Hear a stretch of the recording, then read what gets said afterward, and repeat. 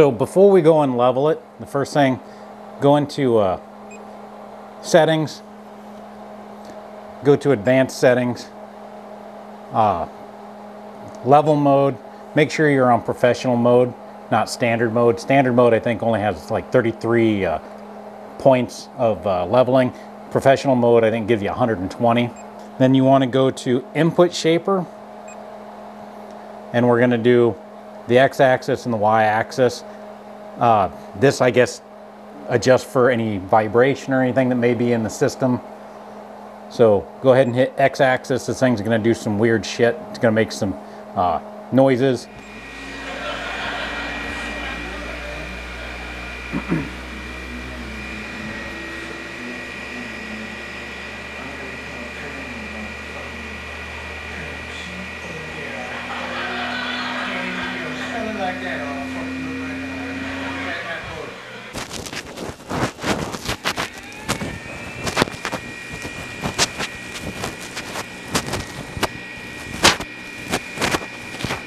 All right, so that is the input shaper.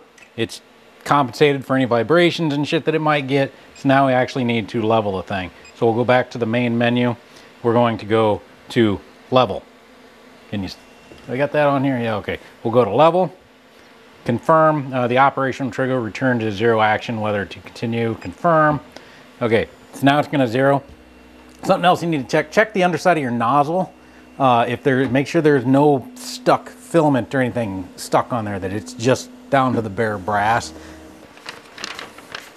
So, focus. Okay, here's the screen that you're gonna get. We're going to set the Z offset first.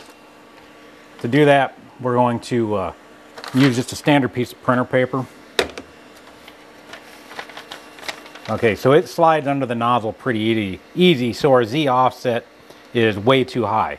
So you've got 0.01 millimeter, 0.1 millimeter, and 1 millimeter increments. We're going to leave it on the 0.01, and we're going to go ahead and lower the print bed, or the print head.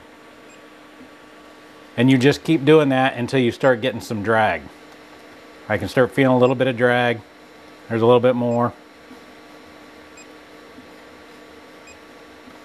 When you get it to where you can't push it back in, right about where you can still pull it out and there's tension, but it doesn't want to slide back forward when you're pushing on it, you pretty well got your Z offset set. So now that your Z offset is there, what we want to do is, we're not going to do auxiliary. We don't care about auxiliary. It's a complete waste of time. Auxiliary, what that's going to do is it's going to go to your individual roller wheels, and it's going to tell you, and it's going to set it down, and you're going to do this same process with these roller wheels one at a time on auxiliary. And you're going to go through it and through it and through it and through it, and it's never going to get it level. The only thing we're going to do right now is we're going to hit automatic. We're going to pull that out because we are no longer going to need that piece of paper anymore. Confirm. It's going to warm up the print bed, and then it's going to go through and do its auto calibrate, which means it's going to go through and it's going to set down, and it's going to measure this print bed in 120, I think it's 120. Well, we'll see in just a second. All right, so it is heating. It's got to get up to 140 degrees for the nozzle, 60 degrees for the print bed. It has a 121, I don't know if you can read that or not, calibration points it's going to go through and check. Once it does that, and it takes, I don't know, about 10 minutes to do the calibration check, then we'll come back and it'll show us what our numbers are, and then we will adjust our rollers accordingly.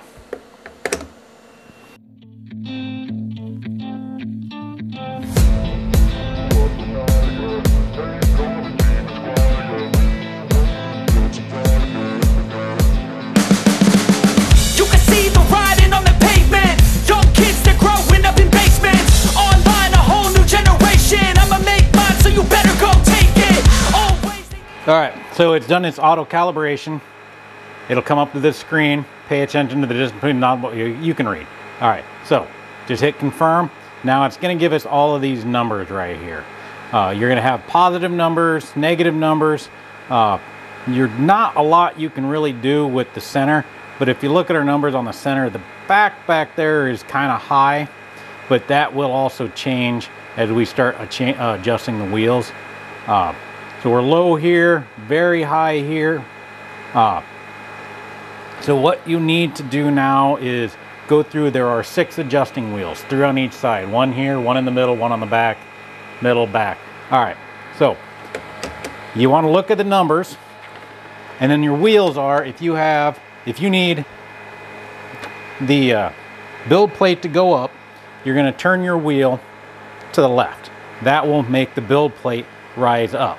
So if you have a negative number, like over here in the corner, we've got a negative 0.07, we need to turn that, we need to take that wheel and turn it like that so it goes up. And of course, if you have a positive number, you need to bring it down, so you will turn the wheel the other direction to make it go down.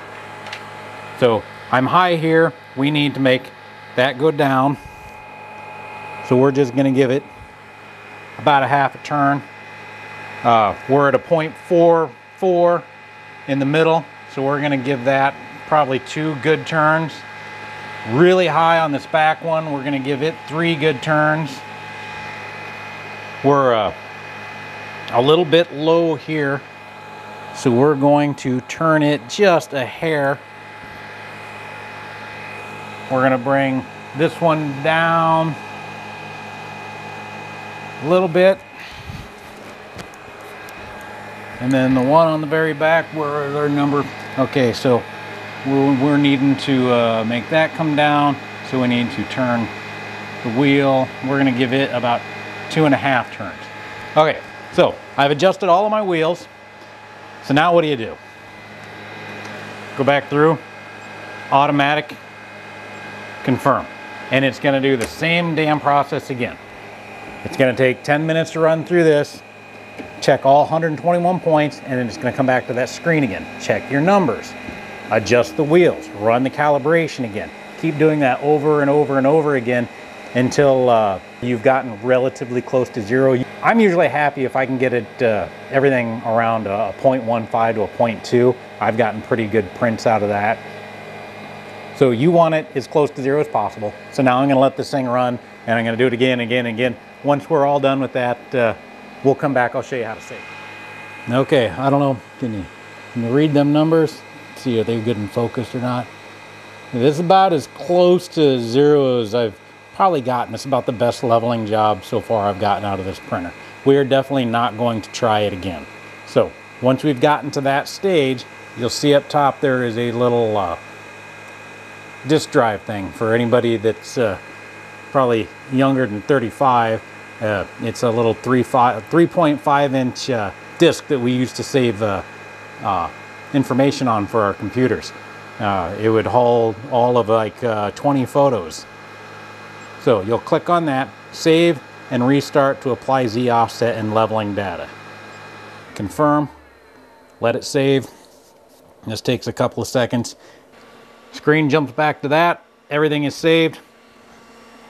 Printer off. Let it completely power down. It is off. Back on. Let it reboot. And then we're ready to print. So it's really not that bad of a job to do printer maintenance and level one of these Elegoo Neptune bed slingers. Now I only have the Max, so I can't tell you for certain if the Neptune 3 Max or the Neptune 3 or the Neptune 4 or the regular ones, if they're the same way, I'm pretty sure they are, but I only know this particular FDM printer. I've got multiple resin printers in there, but they're a completely different story for leveling. So I'm ready to print. Hit the like and the subscribe and all that other crap, and I'll see you next time.